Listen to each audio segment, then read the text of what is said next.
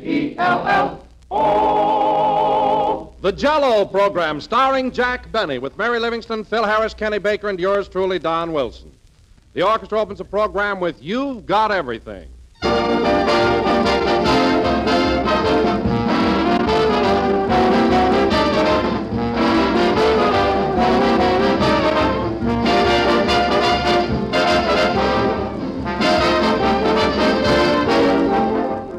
Do you remember this popular song called You've Got Everything?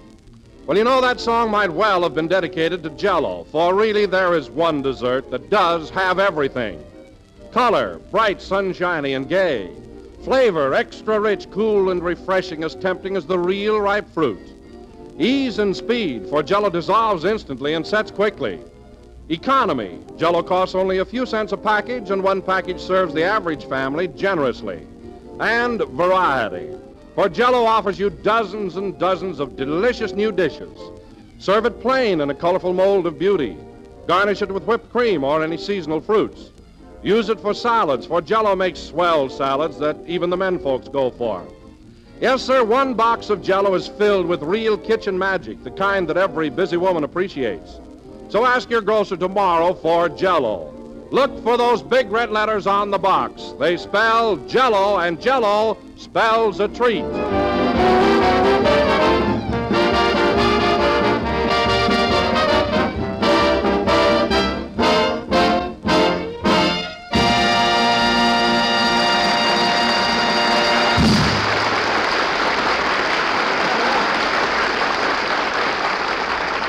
That was You've Got Everything, played by the orchestra. Now, ladies and gentlemen, we bring you Hollywood's newest glamour boy, Jack Benny.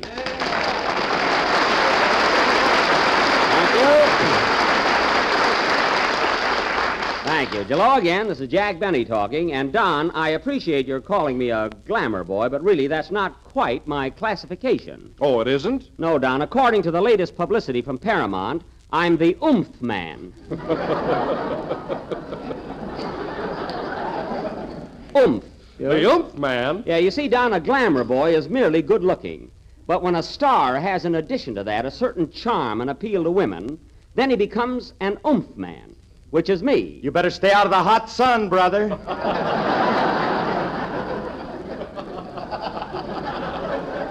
Oh, you're here already. Listen, Phil, I'm not a fortune teller and I'm not psychic. But I see you soon scattering your brilliant remarks in greener pastures. And hello. You know, Don, ever since we switched the ending of the picture, Man About Town, and I married Dorothy Lamour, Phil has been a wreck. So jealous because I'm a ladies' man. Me jealous? Why, every girl you go out with regards you as a big brother. Well, that's part of my technique. I sneak up on them. So don't be so sour grapesy. Oh, by the way, Jack, last week you had an argument with the studio about Rochester. Are you going to let him be in the picture? Rochester? Oh, he's in it already, Don, and am I having trouble with him at the house? The airs he's been putting on. Oh, getting ritzy, huh? Ritzy? He bought a sport coat yesterday with 3 belts in the back. Not only that, it's getting so he won't wear anything but silk underwear. Well, it's all right for him to wear silk underwear, isn't it? Not when the monogram says J.B. No, sir. Jack, I can't understand why you keep Rochester when he causes you so much trouble. Why don't you fire him? Oh, I can't. You see, he found the treasure map of my backyard and won't give it back. But I'll get him in time. Hello, Jack. Oh, hello, Mary. Say, Mary, have you heard the latest? They changed the ending of the picture, and instead of Phil getting Dorothy Lamour, I'm the one that marries her. Yes, I know. She's sick about it. She's nothing of the kind. And you're just making that up because Dorothy happens to be very fond of me. In fact, the other day, she gave me an autographed sarong. How do you look in it? Gorgeous. Are you surprised? Oh, Mary, Jack's got it you, and he says that everybody at Paramount's calling him the oomph man. Yeah, but did Jack tell you how he got the title? Quiet. The director punched him in the stomach and he went, oomph. That's not the reason at all. They call me the oomph man because in this picture I'm virile and rugged. Oh, yeah? Tell him what happened when you shot the wedding scene yesterday afternoon. Oh, well, that was just a novelty, that's all. Something different. What was it, Mary? Yeah, tell him. Oh. Well, after Jack marries Dorothy, he's supposed to pick her up in his arms and carry her across the threshold. Mary. Well, Jack tried and tried, but he couldn't lift her. And what happened? She carried him across. Mary, I told you it was just a novelty, something original. Well, say, Jack, did you feel kind of silly being carried in a girl's arms? Well, I didn't mind being in her arms, Don, but when she started to rock me, I thought that was going too far. Anyway, let's drop the whole thing because we've got an important sketch to do tonight. Where's Kenny? Hey, Kenny! Kenny! What? It's time for your song. Well, wait till I get through. The drummer's teaching me how to play poker. Well, tell him to give you your shirt back and come over here. Okay. Phil, I wish you'd tell your boys not to take advantage of Kenny. He's too young to gamble. Oh, yeah? I got over 1,000 marbles hid under my mattress. I don't care what you've got. I don't want you learning how to play cards. I got a fine chance to grow up around here. Never mind. I don't want any more gambling. Now go ahead, young man, and sing your song. I will not. You will, too. I tell you what, I'll match you 2 songs or nothing.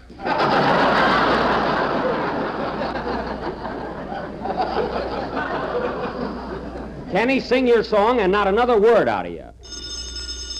Hold it a minute. There's the phone. I'll bet $5 it's for me. Quiet. Hello? Yes?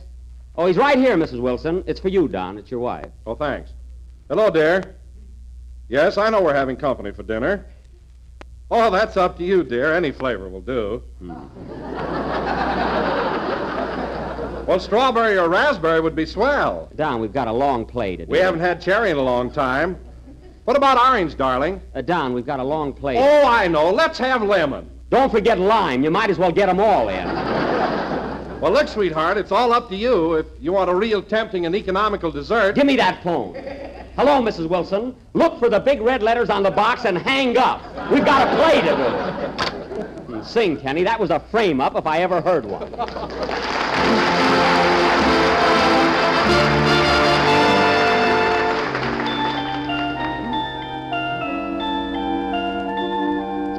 When the somber shadows of the night grow dim and the daylight dawns on the hillock's brim, in the black of the night by the light of the moon, on the top of the day when the clock is at noon, no matter what the hour, I'm a slave in the grip of your power.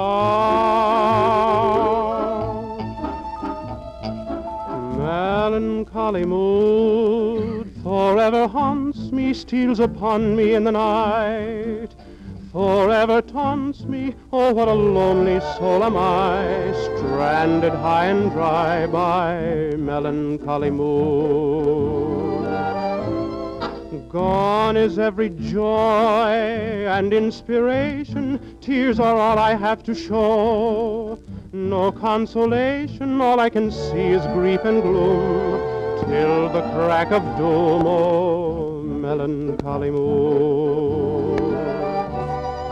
Deep in the night I search for a trace of a lingering kiss, a warm embrace, but love is a whimsy as flimsy as lace, and my arms embrace an empty space.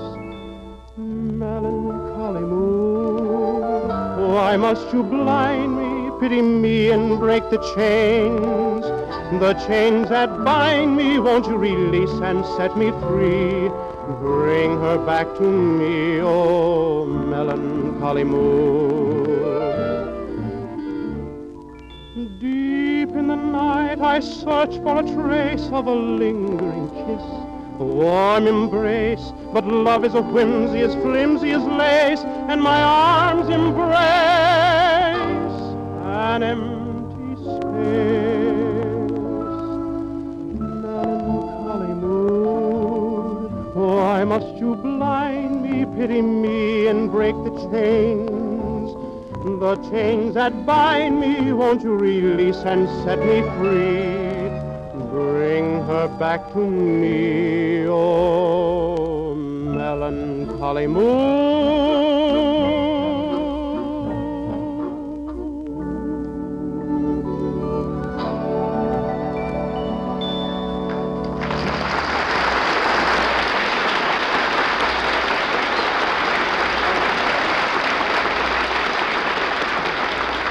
Very good. That was Melancholy Mood, sung by Kenny Baker. And, Kenny, that was a swell song, a natural for you. I threw a 7, huh? Kenny.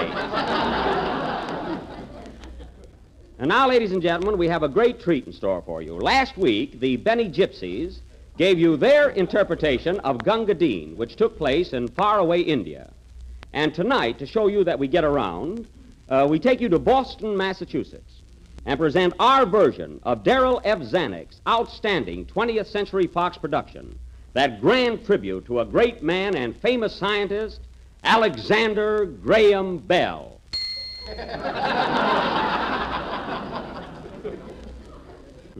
Thank you. Can I go home now, Mr. Benny? I'm all in. Not yet, Jojo. Now, as you all know, Don Amici portrayed the famous inventor in the picture. So in our version, I will naturally play the title role. May I ask why? Certainly. Now, this picture also featured... I said, why should you be Alexander Graham Bell? Well, for one thing, Phil, the part fits me. I used to be an inventor myself. Wasn't I, Mary? Oh, Jack, you weren't the first one to think of putting a mousetrap in a wallet.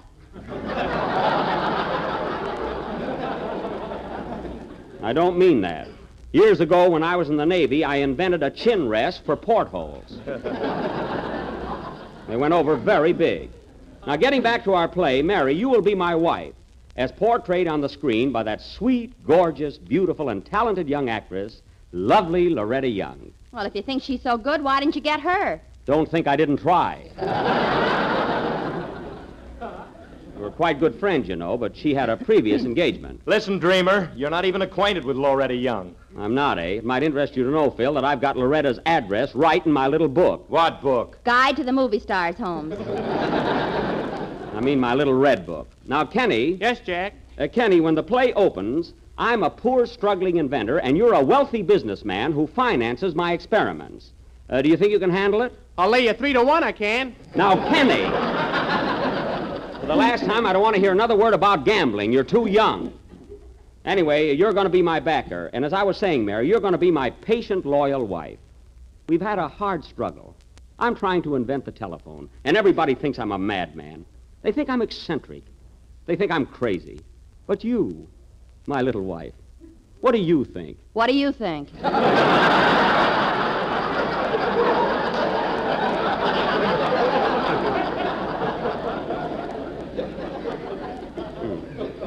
Mary, will you please get in the mood for Pete's sake?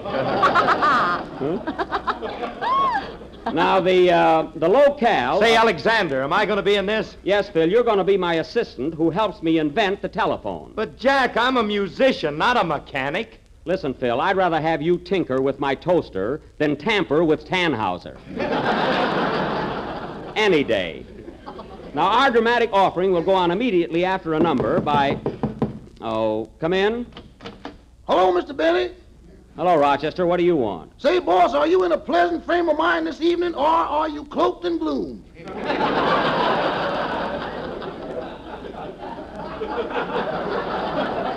I'm feeling very good, Rochester. Why? Well, I got some news that may turn your dabber down. What? What are you talking about? Boss, remember when you and I were driving down to the studio in your car tonight? Yes? And when the motor kept stalling, you got mad and said, you wish somebody would steal this thing? Yes? Well, hallelujah, you're a pedestrian.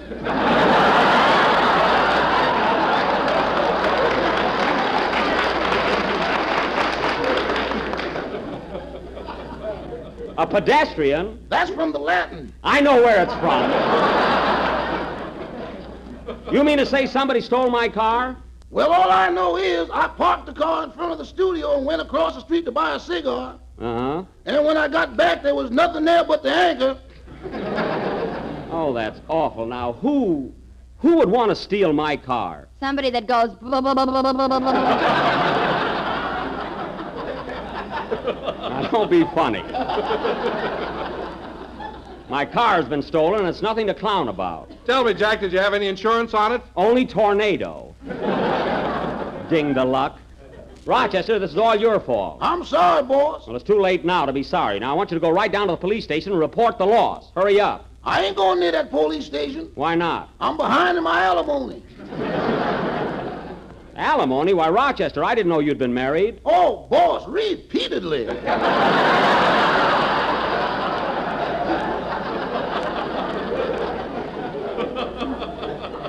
Well, that's your business. Now get going. Okay, goodbye. So long. Oh, say, Rochester, I see you're playing a part in our picture. Yeah, that's right. How you coming along? Mr. Harris, I'm in the groove, on the beam, and dog victory. So long.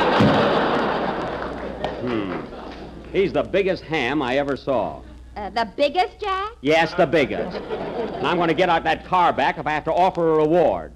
Play, Phil. Now, where would I go if I were a Maxwell?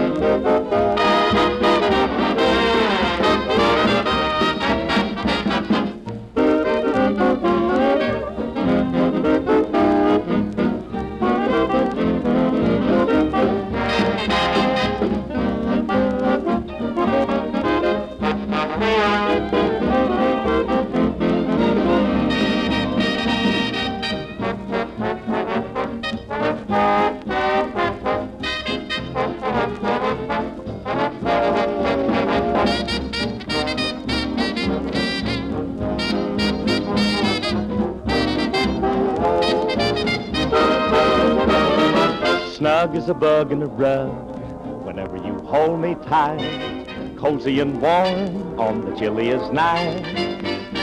Just as snug as a bug in a rug, whenever I feel your kiss. Talk about home, home was never like this. First your arms come stealing, and my heart goes on a roller coaster. Then I get that feeling like a little piece of toast in a toaster. Gee, but my life would be cold without your delicious hug, keeping me snug as a bug in a rug.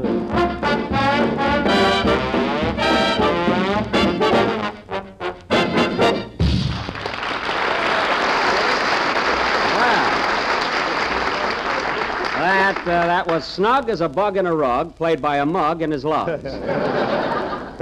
How was that, Phil? Thanks for the plug, Slug.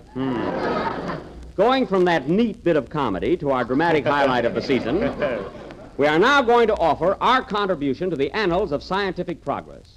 That epic of American ingenuity, Alexander Graham Bell. Wait for me.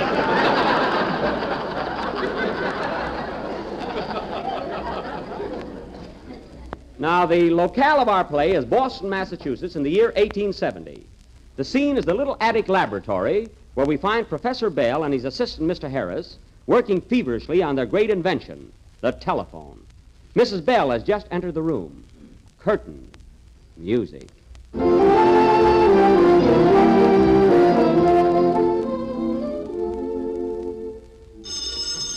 I'll take it. Hello? Alexander Graham Bell's residence. What? No, you can't talk to him. He's busy inventing the telephone. Goodbye.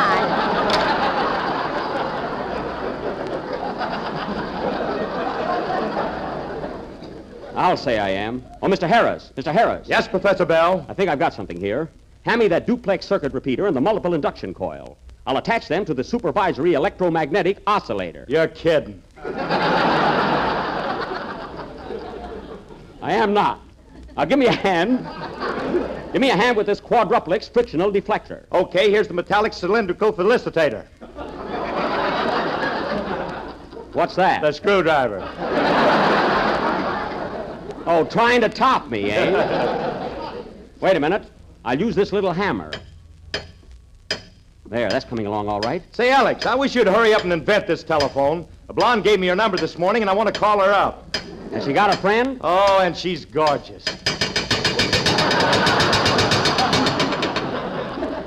Oh, what am I rushing for? I'm married. I'm so absent-minded. But I'll tell you one thing, Harris. We got to work fast if we expect any more help from our financial baker, Mr. Backer. I mean our financial backer, Mr. Baker. Now help me with this vacuum generator. Oh, darling, you look tired. You're working too hard, Alex. Much too hard. I am? Yeah, look at those bags under Harris's eyes. Oh, well, he got those on his own time. But, darling, I must work hard. I know it's a mad dream. I know it sounds impossible. But I'm going to invent the telephone, or my name ain't Alexander Graham Bell. Come on, Harris. Let's get to work. Come in. Well, what's this? This is the laboratory. Oh, pardon me.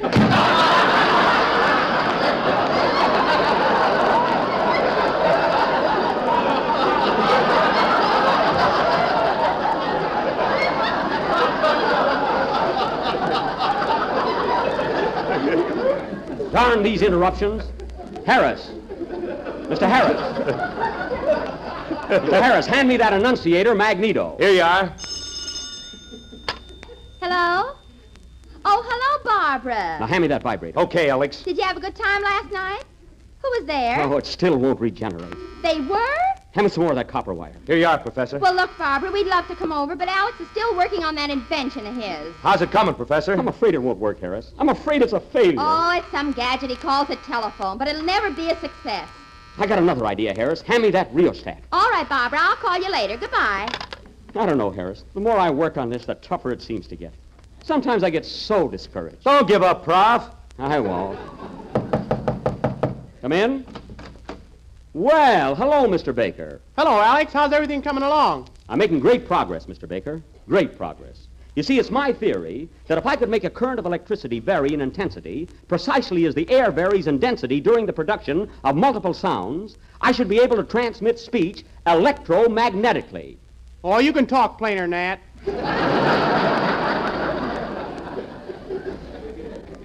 But unfortunately, Mr. Baker, my financial resources are depleted. And before I can continue with my experiment, I must have additional monetary aid. You mean more casheroo? That's a bullseye if I ever heard one. Well, how much do you want? $4 million. Yeah!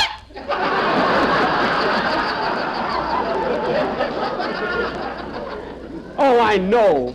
I know that sounds like a lot. But you've already given me $32. What's $4 million? What do you say? Why don't you gamble with me? You said I was too young. That was in the first routine.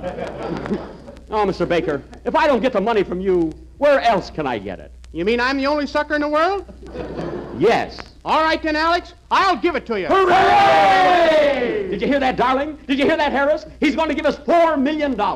Here you are, Professor. $1, $2, $3, $4, $5, $6, $10. 2 years later. $1,993. $1,994. $1,995. $1,995. 4 years later.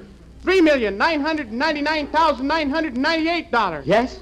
$3,999,999. Yes, yes. And 40 cents. I don't think I can make it.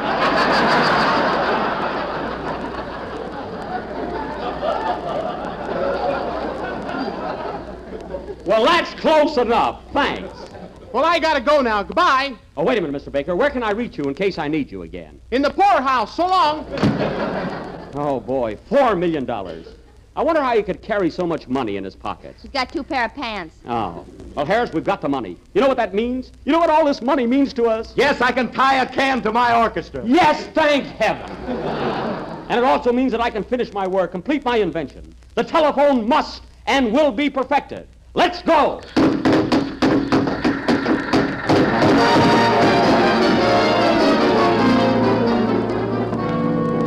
6 weeks later, and on March 10th, 1876, in a public auditorium in Boston, Massachusetts, the first telephone, a crude instrument, stands on the desk before Professor Bell.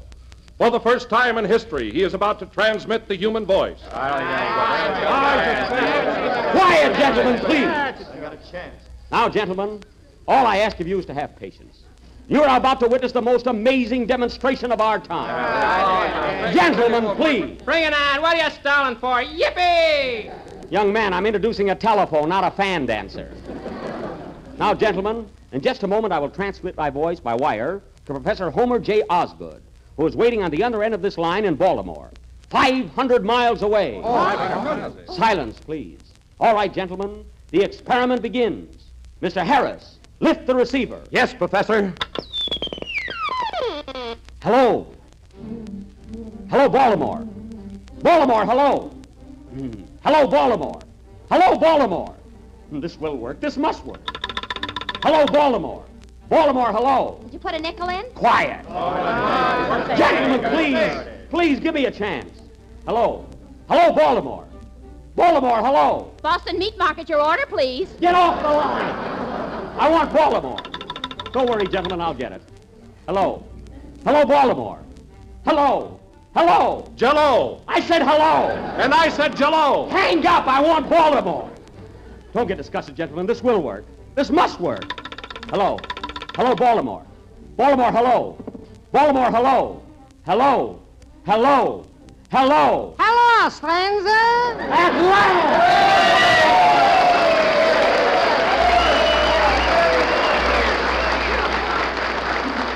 last! At last. Professor Osgood, can you hear me? What? I said, can you hear me? Am I coming over? Don't come over this week. We got relatives. I mean, am I coming over the wire? Can you hear my voice? What? My voice. Oh, my boy's fine. He's in college. No, not your voice, my voice. Sound. That's what I said. My son's in college. Look, Professor Osgood, this is Alexander Graham Bell talking. This is important. This is for the advancement of science. Now, if you can hear me, repeat this sentence. I hear you clearly. Have you got that? I hear you clearly. I love you dearly. Hooray! There you are, gentlemen. The telephone is a success.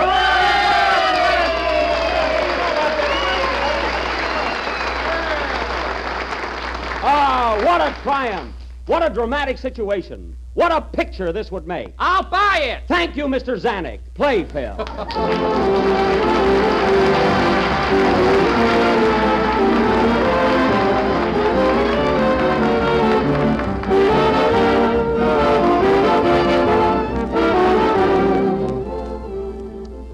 I bet a lot of you men heard this line today.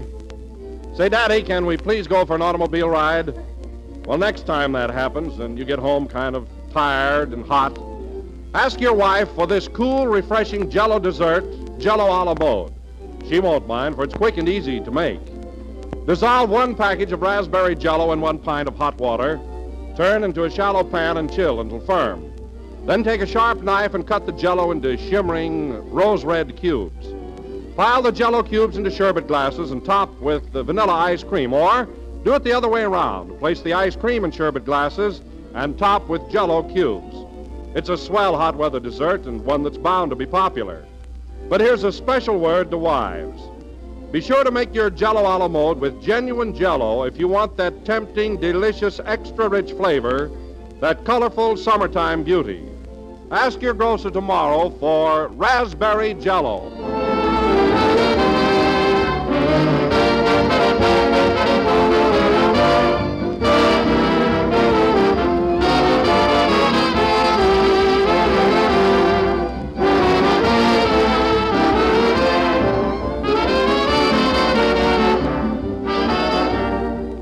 This is the last number of the 35th program in the new Jello series, and we will be with you again next Sunday night at the same time. Now, come on with me, Mary. I'm going over to the police station, get a squad of men to go out and look for my car. J. Edgar Hoover's in town. Why don't you get him, too? He's just the man I need. Good night, folks.